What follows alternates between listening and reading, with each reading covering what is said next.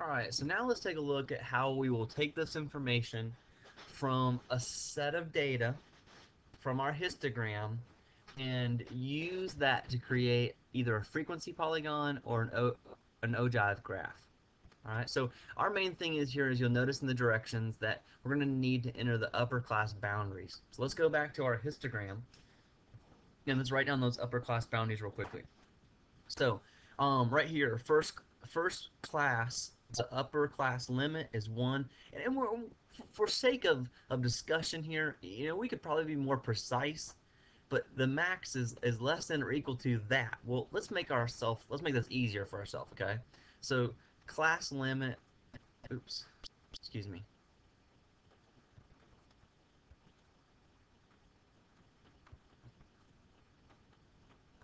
upper class limit. Okay, so first one is 123. We're going to put out here our frequency, and there are 6 things in our frequency.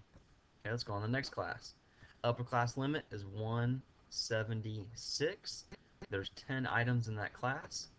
Next one is, we'll call it 229. 229, and there are 10 things in that class. Next one is 282, and there are 0 things. Next class is 335, and there's 1. Next class is 389, and there are 0. And the last class is 442, and there is 1 item. Now, it might not have been the best thing in the whole world that I didn't actually, get those decimals perfectly. But for what we're going to be doing, this will be exact enough. If we were doing this for a statistical, if we were writing up an analysis for an article, or we were, being more precise, it'd be very important to keep track of those decimal values for those limits. In this case here, though, rounding down to that lowest number there will work out for the graphical display that we want to look at. Okay, now the other piece of information that we're going to need here is we're going to need we're going to need that frequency. So we're going to need to put that data into our table now and go back and rework a few things here. So let's go back into our stat. We're going to enter some data now, okay? So we need to, in L1, we need to put our class boundaries. So we're going to go back to our stat. We're going to go to enter for number 1. Remember to clear the list, we press the up arrow, press clear, and press enter.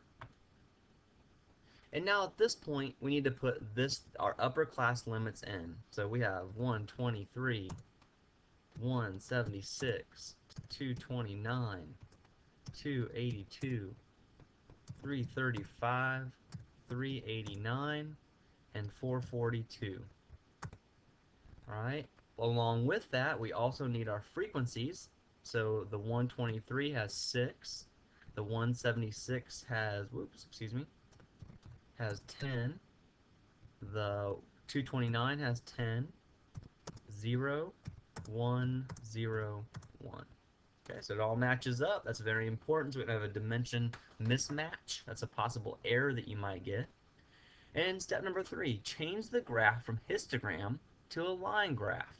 So now what we're going to do is we're going to go back to second, and then we're going to do a statistical plot. We go into plot number 1. So we go into plot number 1, we press enter. Inside of plot number 1, what they told us to do is to change this from histogram type 3 to the second option. You'll notice when we do that, it gives us an option for L1 and L2. This is more like a stat plot in some ways, where they're going to draw a line connecting them. At this point, once again, we want to go ahead and see, they say to change the window. But remember, my little trick that I showed you that I really like to use and I share with all my students is on step number 4, remember we're going to do the zoom stat. Okay, and so every time we do anything with stats in this class, we're going to go to zoom, and we're going on number 9. And we press enter to choose number 9, and there we go. So now if I take this graphical display and I pull it onto my screen here, and give me 1 second to pull the other. If you compare those two graphs very quickly, you'll see some characteristics that are very similar when you talk about the frequency polygon.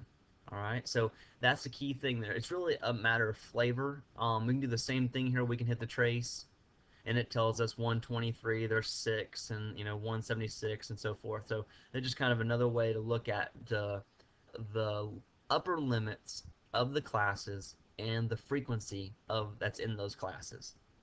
All right, last one. Just real quickly here, the last one now is to do an ogive, and so same thing. The information is already in there. So to be able to do that, and to do the ogive, sorry about that. I probably should have showed you the ogive before I showed you the frequency polygon. So because I had to go back in. So what I did is I went back into the stat, edit, and I entered our data in back again into list 3 this time. That way we can do the ogive. So let's go ahead and set the ogive up now. Get your data put in list 3. Go second, stat plot. We're going to go into plot number 1. We're going to go down, and you should be right here on number 2, the frequency polygon. But we're going to use our side arrows, and we're going to go on down to the cumulative frequency polygon, or the ogive. Press enter to select it. It'll change to data list and ask you for where you want the data to come from. This is all of our data. So now notice it says L1, but I had stored my data in L3. If you look down here in blue, and that's why it says alpha, okay? If you look down here in blue, you'll see L3. So we need to change that to the up arrow for L's, because it's going to be blue, and now we get L3. And at this point, we'll go ahead and we can see our information. It tells us the little marks and so forth. We'll just leave it as it is. Number one more time, hit zoom, choose number 9, and there we go. So what we have here is it's in this case right here, this is the cumulative frequency polygon that's giving you an idea of where the data, what our values are. Something somewhat confusing about this is that these values for the X and Y, but you can see here it lists every particular value. Okay, and that's going to be an ogive graph.